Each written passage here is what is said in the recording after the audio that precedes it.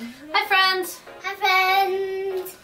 Today we're going to do another get ready with me, and we're going to talk about hair stuff. Yeah, you're right. But more specifically, we're going to talk about types of hair. So what prompted me to make this video is that I like to go on, I'm a part of a couple of curly hair Facebook groups, and I like to go on and see what questions are being asked frequently, and then see if I can answer some of those on this channel. So the question that gets asked a ton is, hey, I'm first starting out, what should I do, what should I use in my hair? What are your best products? And that's such a loaded question because there are so many things that go into it. If you answer these 4 questions, then you can start to know what products will work best. What we're gonna do today, I just washed her hair. I did a shampoo, conditioner, deep conditioner. So now I'm using Jamaican Black Castor Oil Strength and Condition Leave-In Conditioner. I like this in the winter. It's a little bit thicker and her hair really seems to like it, and her hair needs some moisture. So I'm just taking a little bit and I'm gonna just kind of detangle. That's why it's so curly. The first question we're gonna answer is hair type or curl pattern. That's probably a better way to put it. You can fall into 1, 2, 3, or 4. And type 1 hair is straight hair. I would consider myself a type 1. I literally just get out of the shower and brush it and it's just straight. Doesn't have any pattern to it at all. So that's 1. So if you have type 2 hair, then you have wavy hair. So then once you get into type 2, that's when it starts to get a little more complex. And so for type 2, there's A, B, and C. And so for 2, 3, and 4, they each have A, B, and C. And so type 2A has a little bit of a wave. Type 2B has even more of a wave, and then type 2C is when you get the S. So when you're looking at products, they're going to say for wavy hair, and that would be type 2 hair. Now we're on to type 3 hair, which is what she has. So again, type 3 is A, B, or C. So 3A is, so 3 is when you really get into the ringlets. And how I like to visualize A, B, and C is how big of a writing utensil can you fit inside one of the curls. So 2A, you might be able to fit one of those fatter markers. I'm sorry, 3A. So in type 3A, you can fit in one of the fatter markers. 3B is a little bit tighter, and so you can fit a pen inside the curl, inside the ringlet. And then 3C is you can fit maybe a number 2 pencil. So as you know, you can kind of start to think the smaller the diameter, the tighter the curl. And so that's how you go from 3A to 3C. I said that she has type 3 hair, and I normally consider her 3B, 3C. You know, there are some parts, especially towards the front of her hair, that are probably more 3A. It is totally normal to have multiple curl patterns on your head. And it's a spectrum, and you're never gonna fit perfectly into, all these questions are all spectrums. You're never gonna fit perfectly into one nice neat category. So again, when you're looking for products that say for curly hair would be type 3 hair. I like to start at this part of her head, especially when I know I have some detangling to do, because that always takes the longest, and then I kind of move forwards because it takes less time because her hair is less curly and less dense as I get towards the front. So I get the hardest part out of the way first, because if I leave it for last, then I'm just trying to rush through okay, it's already taken me forever, and I don't do as good of a job. So then we get on to type 4 hair. So type 4 hair is kinky and coily. Again, type 4 has A, B, and C, and 4A is really, really tight curls where you couldn't even fit a writing utensil in there. 4B is when you start to it gets so tight that it almost loses its curl pattern and turns more into like a Z. Then for C is like really, really tight, kinky, coily hair.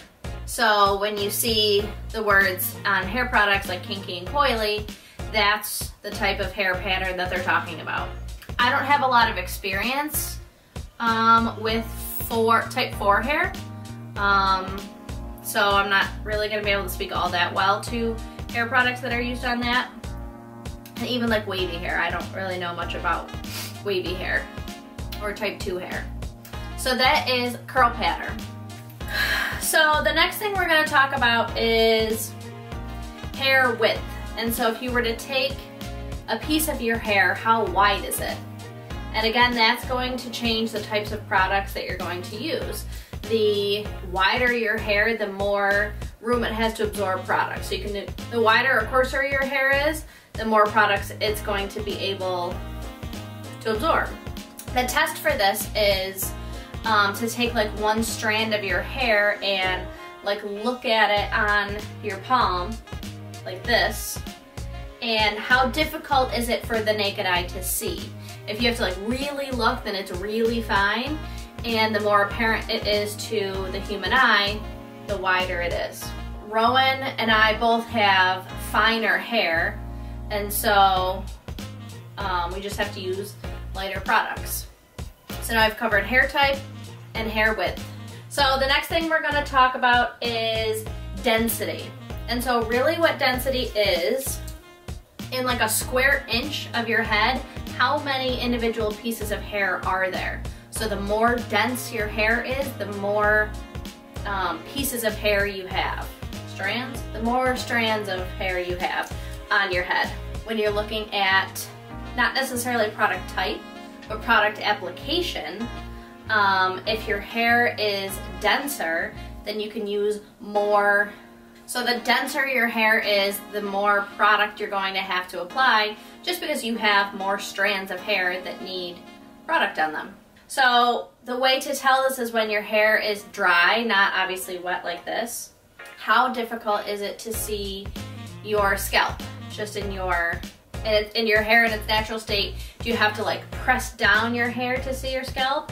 Or can you see your scalp easier with your hair just dry? So Rowan has like a medium to thicker density, and my hair kind of changes based on where it is. Like I know like right up here, I'm like nervous, I'm starting to like thin right here. But like on top of my head and stuff, it's denser. Does anyone have any like good treatments for that? I should probably know, but like I'm just getting nervous that my hair's back in a ponytail so much I'm losing some hair. Like just right in these two spots. Okay. So now her hair has been detangled with the leave-in conditioner. The last question that you have to ask yourself about your hair is its porosity. And porosity is just how, if you think about, if this is a strand of hair and on it it has like the cuticles, if like your finger is a cuticle, how open or closed is that cuticle? And so really what it comes down to is your hair's ability to absorb moisture, absorb and retain moisture. So if you have low porosity hair, it means your cuticles are really tight, and so it's difficult for water to get in. If your cuticles are really open, it's easy for the moisture to get in. The flip side of that is if your cuticle's really tight, once your hair absorbs that moisture, it doesn't really lose it all that quickly. Whereas if your cuticle is open, it tends to lose that moisture quicker. And again, it's going to be on a sliding scale, so it's not like you have low porosity hair and everyone who has low porosity hair acts the exact same way. Versus you have high porosity hair, so everyone with high porosity hair acts the exact same way. It's a spectrum. So Rowan has low porosity hair. And the way that I figured it out, because I really thought she had high porosity hair because I felt like her hair was drying out all the time.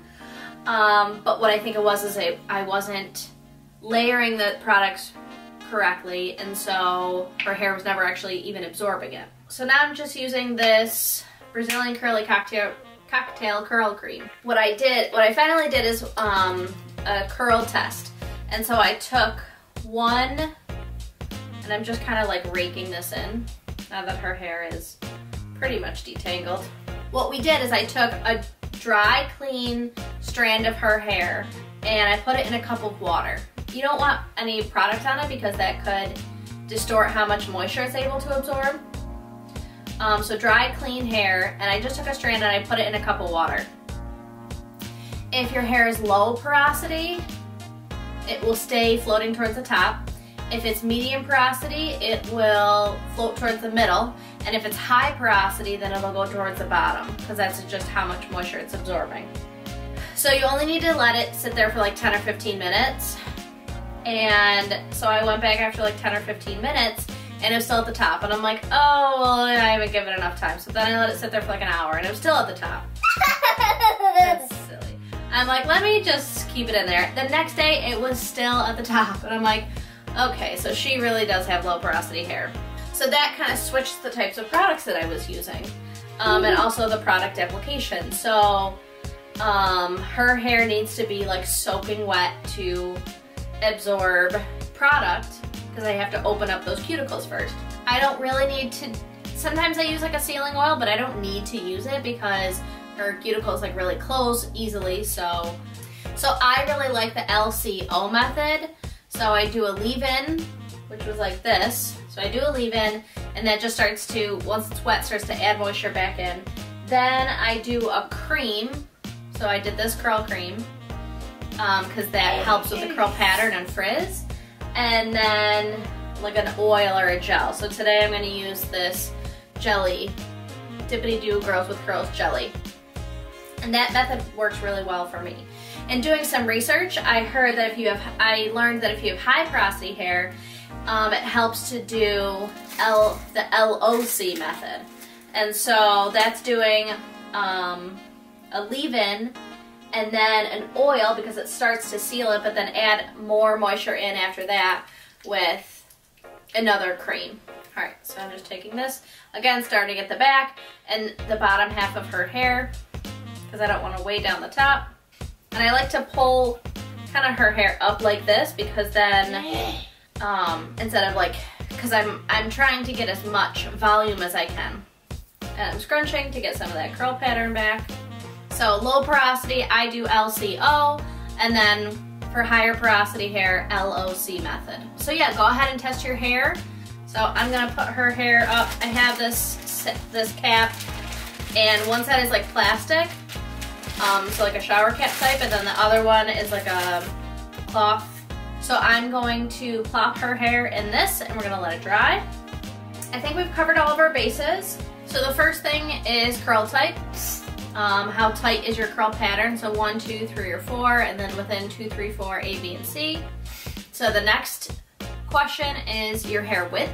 Is your hair really fine? Is your hair really coarse? One thing I don't think I mentioned in that part is the finer your hair, the more prone it is to breakage. So you just want to be more careful when manipulating your hair. The third one is density. You know, taking a square inch of your head and how many strands of hair are on that section of your head. So if it's less dense, you'll use less product. More dense, more product because you have more strands of hair. And last but not least is porosity. How well does your hair absorb moisture, absorb product? So I think if you answer those 4 questions, it will give you a much clearer point of view on where to start. What did you learn in today's video? What did you not know? What other questions do you have? What type of hair do you have? I'd love to see what type of hair you have in the comments down below and see if we can make some connections. Subscribe to our channel. If you like this video, give it a thumbs up. If you don't, give it a thumbs down. Yep. And we will see you in our next video. Bye. Bye. Bye. I got days of the week underwear too. Yeah.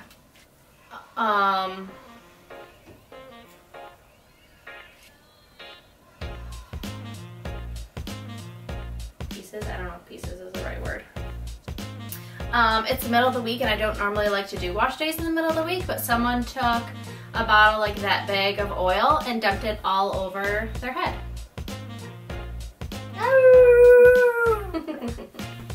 Swallow. Bye, buddy. I hope you find your dad. Hi, friends. Gosh darn it. Alright. Let's go make dinner. As you're filling up on candy. Ugh.